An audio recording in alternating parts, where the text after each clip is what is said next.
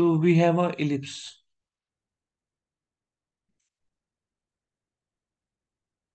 and a straight line.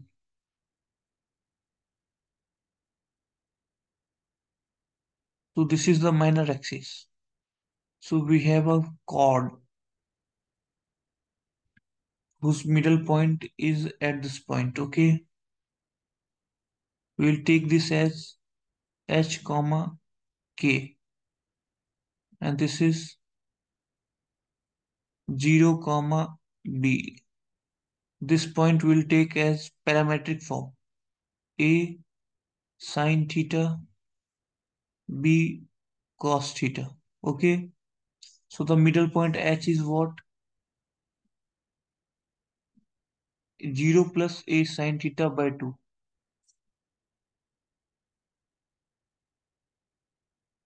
K is what?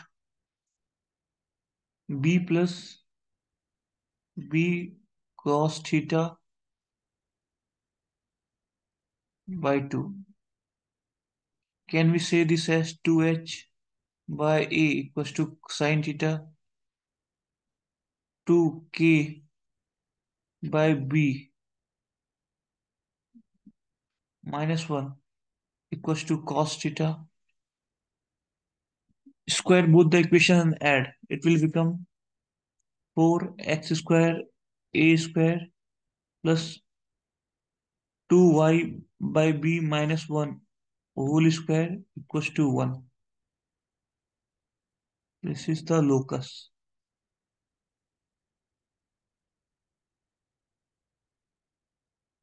If you want to further simplify it, it will become x square a by 2 whole square plus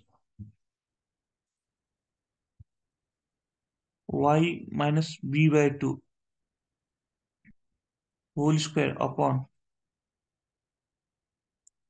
b by 2 whole square equals to 1.